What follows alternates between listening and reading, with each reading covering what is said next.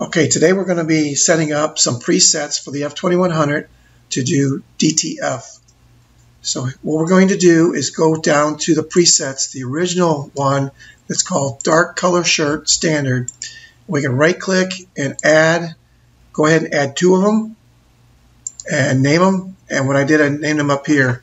So for the color, I called it 01 DTF, and for the white, 02, so I get them in the right order. Remember to put them in the right order.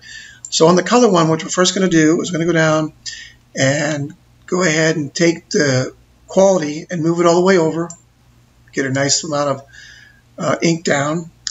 Then we want to go down to where the white ink is and turn them off. So this one here on the white ink, no print, under white, turn it off. We're going to right click and override, and now that one is done. On the white ink, we're going to change a few things on there. We don't need all the white ink, so we're going to turn it down to low. And then on the timer, we're going to turn it to 600 seconds, which is 10 minutes. The reason for the 600 seconds is because we can't turn off the white. We just have to print the color down and then remember to delete the white.